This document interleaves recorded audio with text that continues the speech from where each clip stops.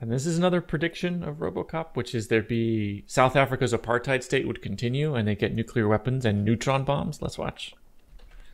Top story, Pretoria. The threat of nuclear confrontation in South Africa escalated today when the ruling white military government of that besieged city-state unveiled a French-made neutron bomb and affirmed its willingness to use the 3-megaton device as the city's last line of defense. So I don't think this did not happen. Right? Apartheid ended peacefully, mostly peacefully, and there's a new government in South Africa. So this didn't happen. But the idea of like rogue states doing terrible things, getting nuclear weapons, this is valid fear, right? Yeah, it's very possible that a government could have chemical or biological weapons and they could hold people at terror.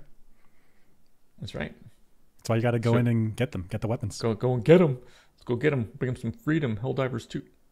Okay. It's such a good game. Yeah, I love it.